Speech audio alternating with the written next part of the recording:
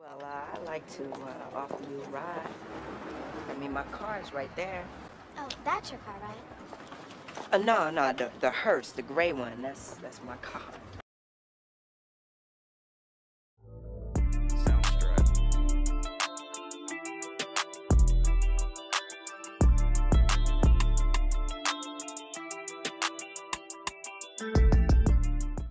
This movie was highly requested, so you know I had to do it. And honestly, I have never seen this movie all the way through, so I was interested to see what the hype was about. First off, the soundtrack, dope. It's a vibe, okay? But Nina and Darius were a complete mess. And you know I have my thoughts. I had to pull out the counters for this one. Let's get into it.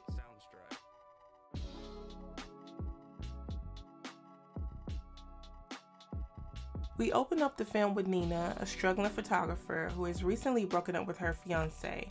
She appears to be moving out of their apartment, and she's clearly sad about their current state since his ass done went missing, and she don't even know where he is. Child, this movie already starting off bad. We then go to Sanctuary, a local bar where poets and other artists come together, and we meet Darius, the second main character, and his friends Savon, Wood, Eddie, and Sheila. Now they're talking about whether they believe that romance is dead or not, and how Sheila needs romance in her life.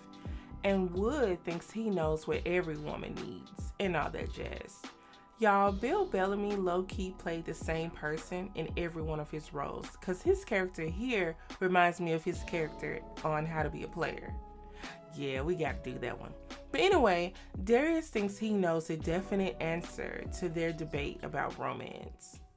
When people who've been together for a long time say that the romance is gone, what they're really saying is they've exhausted the possibility.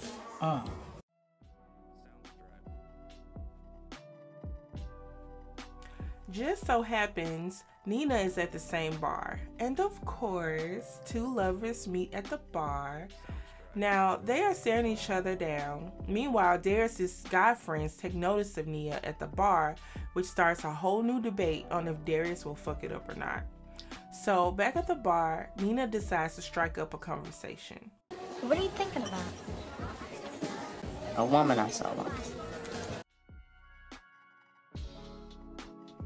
Meanwhile, Darius' friends are still watching his every move, and his friend, air quotes here, Wood, is hating from the back of the club. We are going to be paying close attention to this fraud. Matter of fact, he's getting a counter. Anyway, back to Nina and Darius. So Darius introduces himself to Nina, and while trying to act cool, he knocks her drink over. It's awkward for a sec. He buys her another drink, and Nina suggests that maybe he not smoke, which is crazy because she smokes. Soon after, Eddie introduces him on the stage, and he goes up to recite his poem. He ends up naming this poem A Blues for Nina. Child, he done already named a poem after her. And I just want to give you injections of sublime erections and get you to dance to my rhythm. Make you dream archetypes of black angels in flight. I mean, I'm not saying he would have had me after that poem, but I would have gave him my email. They didn't have social media back then. And his hating ass friend gives his 2 cents. Wonderful. Absolutely wonderful. No. So Sheila tells Wood that he shouldn't front because Darius did his thing. And then his hating ass gonna say he doesn't need poetry to get women. And Sheila and Savon set him straight. I don't need poetry to get women. No, you need a personality to get women. Try a breath mint and a visa. So later, outside of the club, Darius and his friends are talking, and Nina and her friend Josie walk up to them. She thanks him for the poem, and he makes a not-so-subtle request. So maybe next week you can write something for me. Did she ask you to write the poem, though? Look at him, making demands already. She then tells him that if she were to write a poem about him, it wouldn't be about sex. Darius gets offended, and Nina lets him know that nothing is wrong with sex, but there are more subjects to write about. When he asks her to clarify, she walks over to him and begins writing on his hand. Now, for a moment, he thinks he has this in the bag, but no, not at all.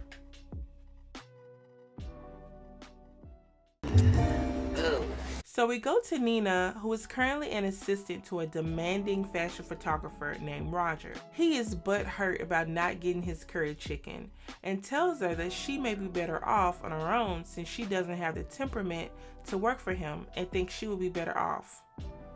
We then go to Darius, who is telling Eddie that he has quit his job and is putting full focus into his novel. Later, Nia goes into a record store that Sheila just so happens to work at, and Nina is in desperate need of an Isley Brothers CD to clear her mind since she basically just lost her job. And of course, Darius walks into that same record store and sees Nina. So he decides to go up to her and flirt a little. He offers to play her a song and she's hesitant at first but gives him the go ahead. She recognizes the record. Charlie Parker. I've never heard this particular.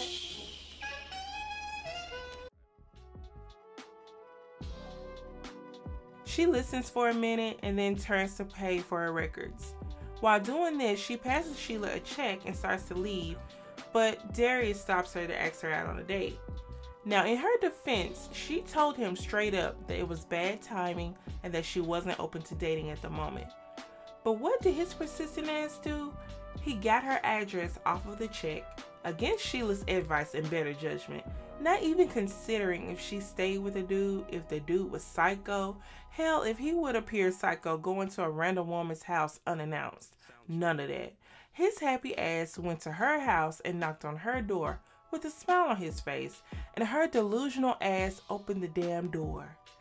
Girl, you don't know him. I know it's a little strange for me just to show up to your place like this. He gives her an Isley Brothers CD that he purchased for her, and she accepts it, tells him thank you, and then he just stands there. Like, bye, thanks. What, you trying to come in? And she lets him in. Girl, you know this is the 90s. My 2023 ass would have went into the good drawer immediately. Like, how did you get here? Nobody's supposed to be here. So they have some good convo. He sees some of her photography and he, again, asks her out on a date. But it's really just a get together over his friend's house. While she's still a little hesitant, she eventually says yes. And what's so crazy is up until this point, she hadn't even gave him her number. So later they're at Savon's and they have another debate about whether God is a woman or not. Darius chimes in to agree with Sheila that God is in fact a woman, but Sheila quickly calls him out on his shit. Stand up like that. Wait, excuse me. But why are you trying to impress your date? Please.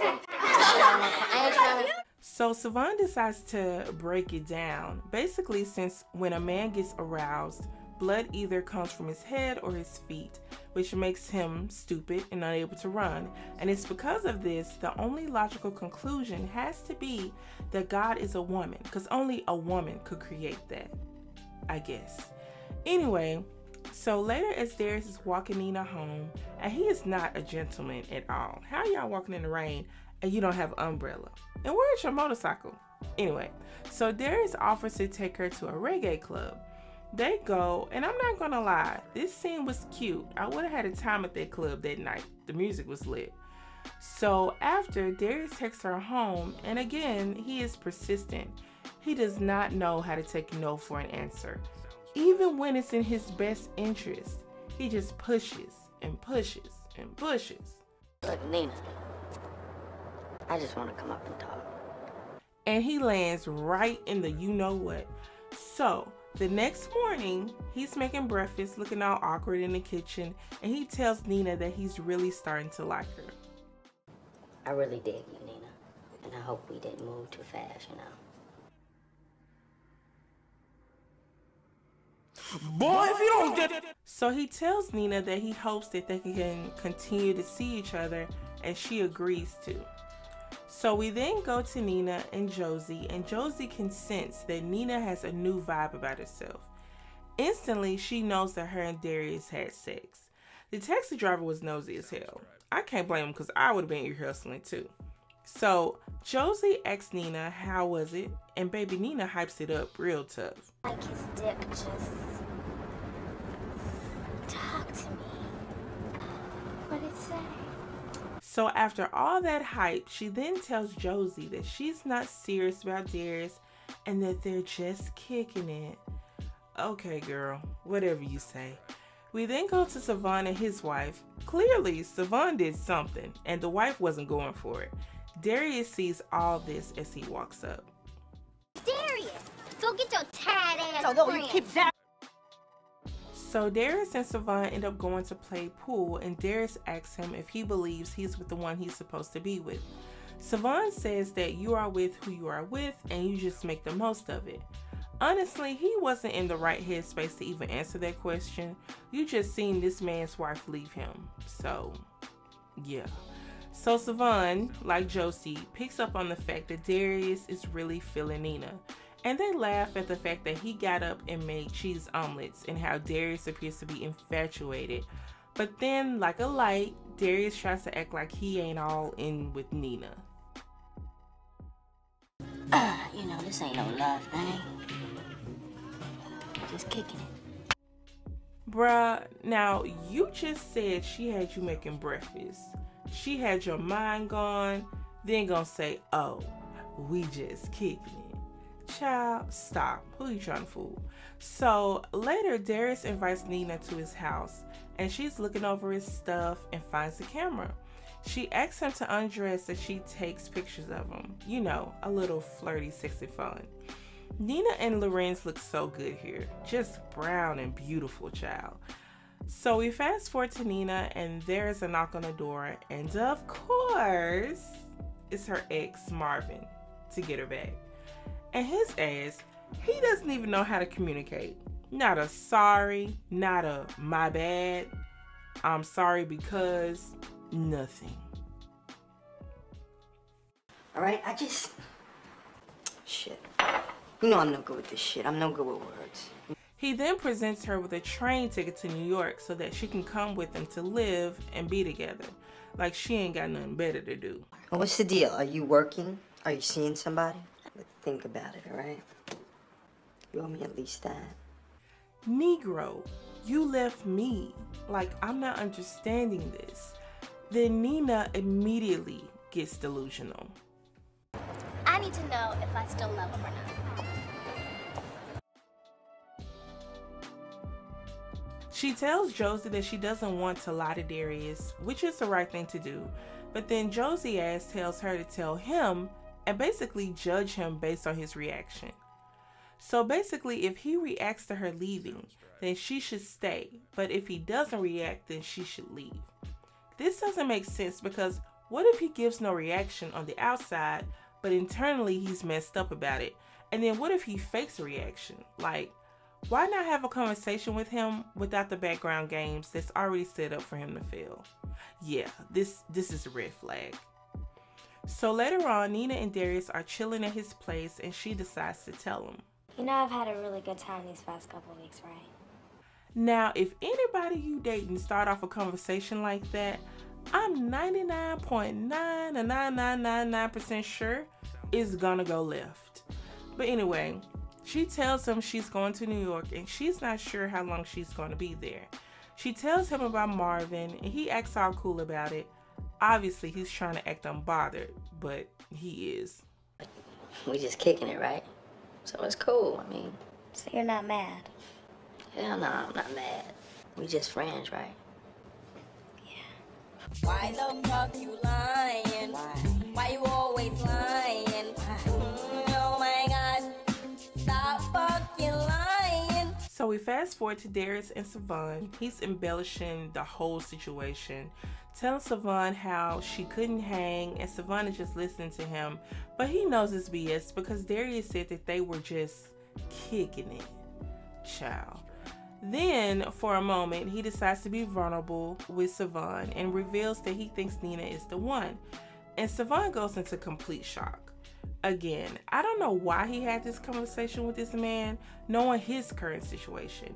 He is not in a good headspace to offer good advice and support with Darius's love issues. Quickly, Darius tries to act like he was just joking, but you know he wasn't. He was dead ass. It's crazy how Darius didn't have that space to be vulnerable, even amongst his friend group. He always had to appear to have it together or be on top of things.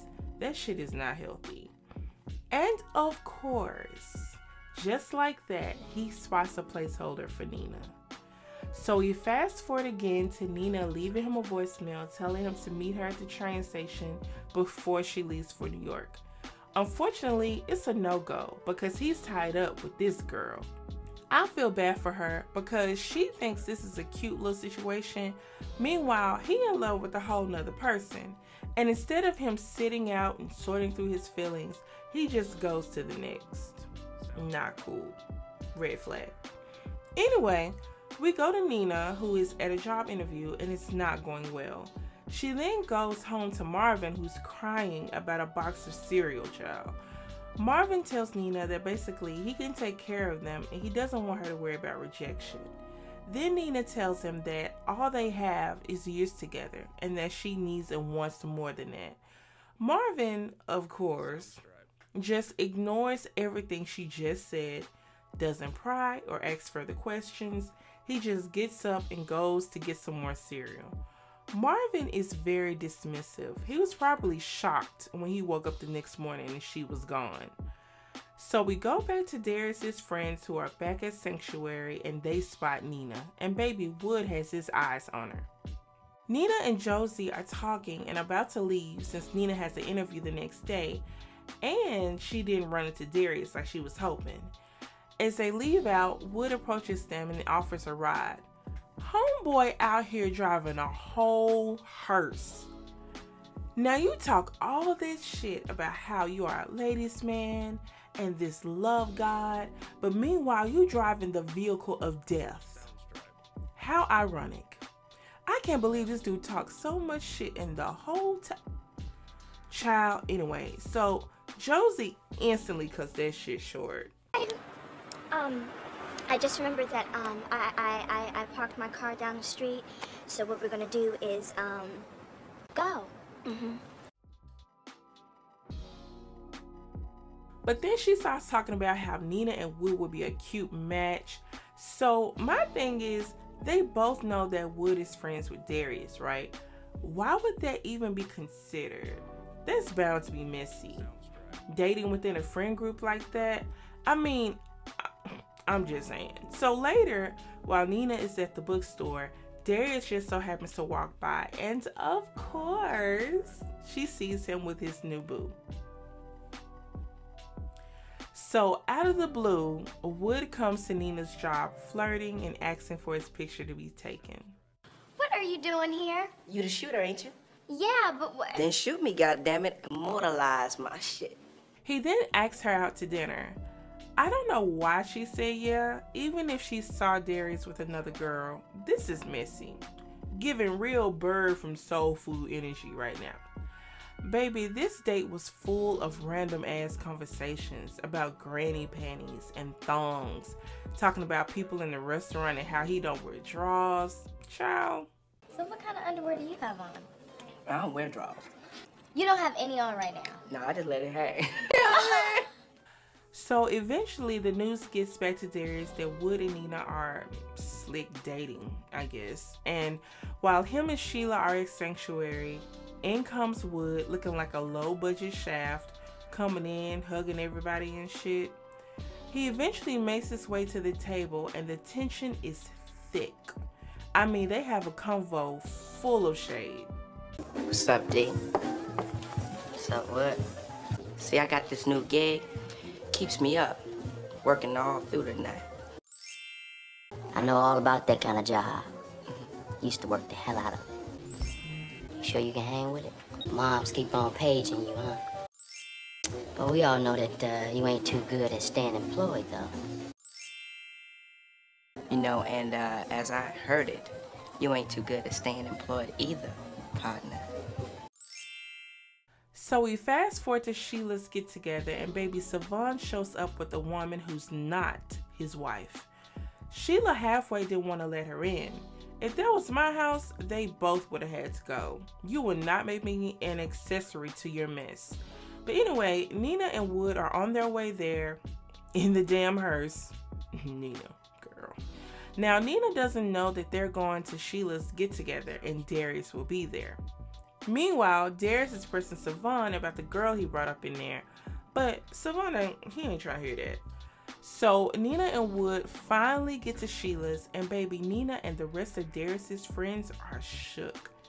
Darius's friends quickly call Wood out on his shit, but of course, he thinks he's done nothing wrong.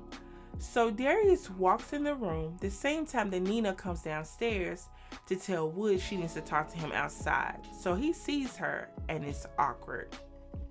Nina gets Wood together outside and realizes he didn't really want to get to know her. Shocker. That he was really trying to get to Darius. You know, like she was slick trying to do.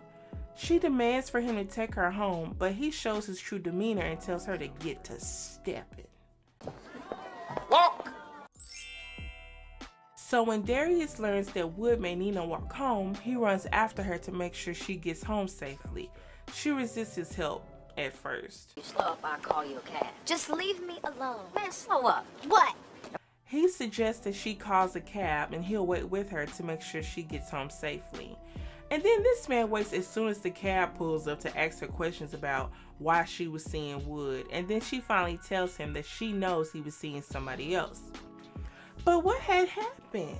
I thought y'all was cool. Y'all was just kicking it. Child. And if that's the case, why y'all so bothered? So later on, after Nina calms down, she ends up calling Darius and apologizes. She invites him out to step and he accepts the invitation. So they go out and have a good time. Child, these 90s hairstyles were sending me. Oh, my childhood. Anyway, so after their date, they're talking and Nina admits that she wanted to call him when she first got back from New York, but after she saw him when the place told her, she didn't know what to think.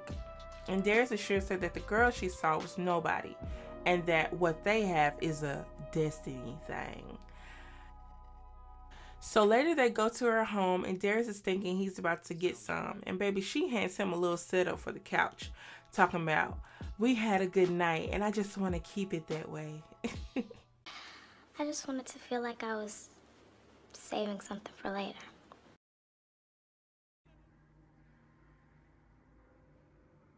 And then, of course, his persistent ass continues to push, but eventually she goes upstairs and he gets as comfortable as he can on the couch.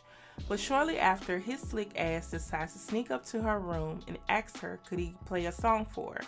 So they slow dance and we get a montage of them together having dinner with friends, running in the park, a sanctuary, and this hater is mad. Child, they are together. So one day while they're both in the bed asleep, Darius gets a call from Lisa, you know, the placeholder, and Nina overhears this. After this, the vibes are off with them. She doesn't tell him she overheard him, and he doesn't tell her about the call from Lisa. Also, he thinks she slept with Wood, but he's too scared to ask. Basically, they don't know how to communicate, and all it takes is one misunderstanding to crash whatever the hell they got going on. They have this whole argument about trust. Nina tells him how she's unable to trust his word, being that Lisa still calls him early in the morning, her number is still on his blackboard, and instead of reassuring her, Darius turns it around on her. You don't know shit about trust, okay? You don't. Trust? You acted like you didn't even care that I went to New York. He then tells her to come to his house and get her shit because why would she want to be with someone she doesn't trust? Child, this is a hot mess. Y'all was playing these just kicking it, you know, escape games for so long that now that y'all are truly together, y'all can't trust each other's word. Granted, it was shady as hell for him to still be accepting Lisa's calls though. There's no excuse for that. So after their breakup, Darius has no motivation to write. He meets up with Eddie and they end up having a conversation about love and how he messed up with both Nina and his ex Felicia. While this is happening, Savon's wife goes back home. But his son looks over it though. Poor baby, he probably tired of both their ass. So we fast forward to Darius. He and his friends are hanging out when he gets a call from Josie. She tells him that Nina is leaving for a new position and she wanted to let him know so that he could see her off. Now at first he tried to act like he could care less, but eventually he gets up and goes after her. And of course, Darius misses her by seconds. Now he knew his short fine self could not see in that train. Polar tink tink. Anyway, so we fast forward to a year later and Nia's in New York and she's doing well. And Darius has finished his novel, of which he dedicated to Nina. And then sometime later, Nina finds herself back at Sanctuary and she sits next to a guy at the bar who just so happens to have a copy of Darius's book. She reads the dedication and knows it's for her. Later on in the night, Nina gets up on the mic to recite a poem for Darius. After reciting, she leaves the sanctuary and Darius gets her attention. What is with these people in rain and having no umbrellas? He tells Nina that he wants her and he's serious about her. Why is everything so urgent with you? Right now, at this very moment, is all that matters to me. I love you. That's urgent like a motherfucker. So they finally decide to stop playing games, stop acting like they don't want each other, and they finally succumb to their feelings for each other. About damn time. And that's the end of the movie. So here are my final thoughts. Nina and Darius could have solved a lot of their issues if they would have stopped fronting and communicated. It was like pulling teeth for them. So let's start with Nina. Nina had just gotten out of a relationship where her fiance basically abandoned her. Homeboy literally went MIA and she left. To her credit, she did tell Darius that it wasn't a good time, but he wasn't trying to hear that. So against her better judgment, she dates this man. They are intimate. Then of course, her ex shows up and brings back up old feelings. Instead of just telling Darius what was up and being done with it, she chose to make it a test. Then she got mad when he moved on. Girl, you told him you were going to New York to get back with your ex. What was Darius supposed to do? Stop living and wait? And then you got so into your feelings about the girl you saw him with that you went out with his friend that you knew was his friend and got mad when he took you to a get-together where Darius would be. Again, you knew they were friends and it was a very big possibility this would happen eventually. Just messy. Then Darius, Lord Darius. Darius didn't know how to take no for an answer. He was persistent AF. After she told him it wasn't the right time, baby, he took that as a challenge. He went to her house, unannounced, uninvited. She could have had a crazy live-in boyfriend. Hell, she herself could have been crazy, but he did not care. He had to have her. Darius was always straddling the line between wanting to be vulnerable and express his feelings, but also needing to be in control of the situation. Whenever he tried to be transparent about his feelings, he instantly pulled those feelings in and went straight to ego, especially around his boys. He couldn't even be honest with Savon about his feelings for Nina. Hell, he couldn't even be honest with Nina about his feelings for Nina. And y'all know he was trifling for accepting Lisa's call in the middle of the night. Like, why, sir? What was the reason? You knew that would blow up in your face. Both Nina and Darius were hiding behind, we're just kicking it, knowing that they really liked each other and wanted more. Why didn't they just say that? It was like they didn't want to be the first to say that they wanted more and wanted to be serious, just making things difficult for no reason and causing so much confusion. And honestly, I hope they kicked Wood out of the friend group. Anyone who would willingly ride around in a vehicle of death should not be trusted. I'm just saying. Anyway, I thank you for watching this video. Please comment below and let me know your thoughts about this film. How do you feel about this movie now at your big age? Let me know. Currently, A Thin Line Between Love and Hate, Eve's Bayou, and Baby Boy are the top requests. I think I'm going to create a poll to determine the order in which they're uploaded. If you have a movie you would like for me to review, let me know and I will add it to the list. Anyways, see you later, you guys. Bye.